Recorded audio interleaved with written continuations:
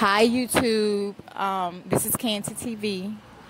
I'm here today to speak on, I just can't help myself, Donald Trump. Iran issued, I think it's Iran, issued his arrest warrant for his arrest for the death of some Iran person, I guess. I don't know. You know I ain't gonna pronounce the name right. But oh my God, isn't that crazy? Like, your president is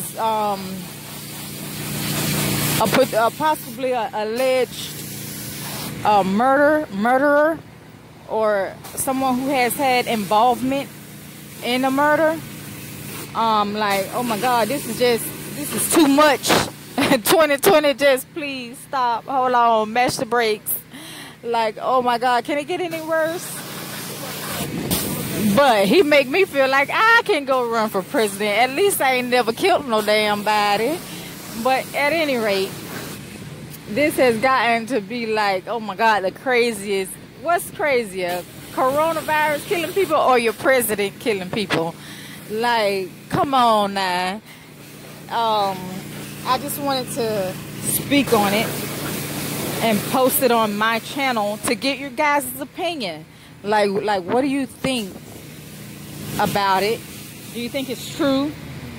And I mean, they must have some evidence or a witness or something if they issued a warrant for his arrest. Like, how? I mean, gosh. And then, you know, I was thinking, and a strong believer in the universe, that he probably manifested this, or karma, or some way brought it upon himself. You know, like to be so racist and diss us, you know, people because we're black, and to be so nasty and malicious in his way of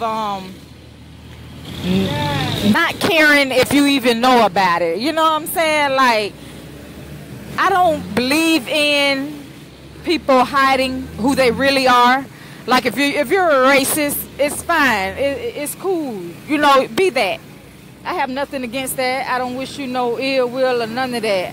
I would just stay away from you or whatever. I would just, like, you know, now I don't follow him. I don't, you know, keep up with his stuff, except for this story. I'm just like, oh my God, is this karma or what?